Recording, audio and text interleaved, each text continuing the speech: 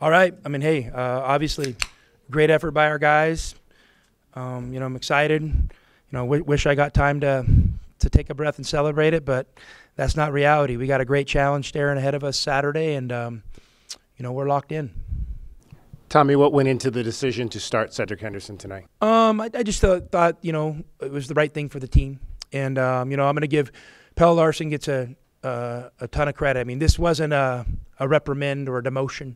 I mean, I just felt our bench needed something a little more consistent, coming off of it, and he gives us some versatility. You can play him at the 3 or the 4. So, now we'll play small a little bit more, and Pelle gives us the versatility to do that. I mean, Pelle lifts us up, he's a guy who brings energy, and whether he's starter or not, he brings energy. But for him coming off the bench and have a crazy game like that, it just gives us more depth on the bench and more bench production. So I'm happy he accepted the new role and he embraced it. And then the flip side of it, get Cedric going again.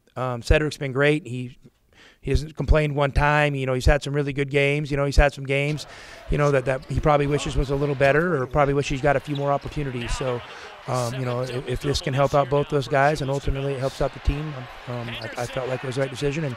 And I met with Pelle on Sunday and told him I was thinking about doing it, but I wasn't going to do it if he wasn't comfortable. And he gave me the go-ahead and said, "Coach, let's do it."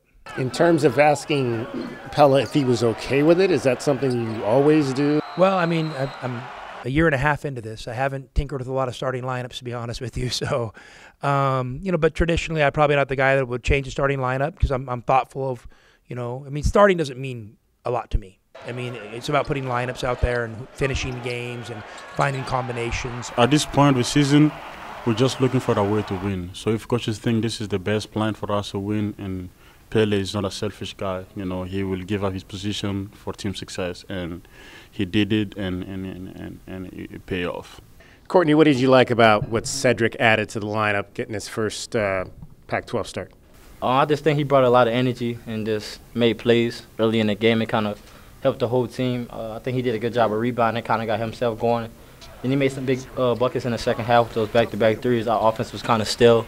I think we were 0 for 4 before that. I think he just got us going in the second half. I think, it was a simple decision for me.